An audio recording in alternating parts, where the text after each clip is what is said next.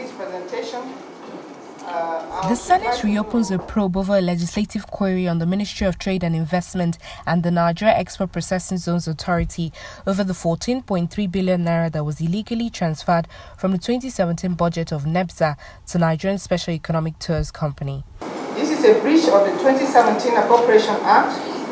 This committee intends to see to the end of the query and inquiry as to find a logical conclusion and seek an explanation how that sum got moved from government coffers ostensibly to a private company without due process and without provision of goods and services.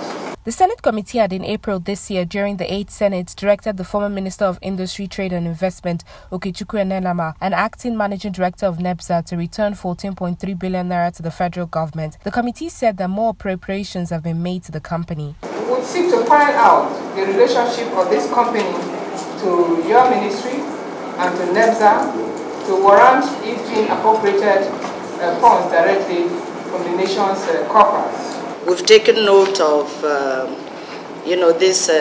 issue of the query, and we're going to follow up on that, the query concerning this appropriation. Permanent Secretary to the Ministry of Trade and Investment, Sunday Akpan, revealed that the money was not eventually released to the company and that it is still in the custody of the Central Bank of Nigeria. He also distanced the ministry from the appropriation. The 14 billion naira was 100% controlled by NEPZA. It had nothing to do with the main ministry. The main ministry has no power or authority over what they do with the amount that is appropriated under a particular agency. But if we do not get a response quickly enough, then we'll raise the matter up again on the floor of the Senate and make sure that a full inquiry and a public hearing is conducted so that we can come to a logical conclusion as to what exactly happened. The Federal Ministry of Trade and Investment was created to help diversify the resource base of the economy by promoting trade and investment with special emphasis on increased production and export of non-oil and gas products.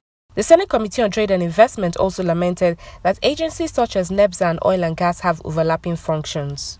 When we came on board, we noticed when we had the briefings, we noticed these overlapping of functions. We also noticed a need to trace projects and programs. And having seen this lack of visibility of some projects, we have proposed to establish, within the ministry, a delivery unit so that when we have these budgets and so on and other initiatives, we're able to track and give reports as and when due. It can be recalled that the National Bureau of Statistics revealed that Nigeria's non-oil revenues fell by 17% in the fourth quarter of 2018 from the preceding quarter. Consequently, oil revenue accounted for 71% of the total federally collected revenue, which rose by 82% to 13.3 trillion naira in 2018 from 7.3 trillion naira in 2017.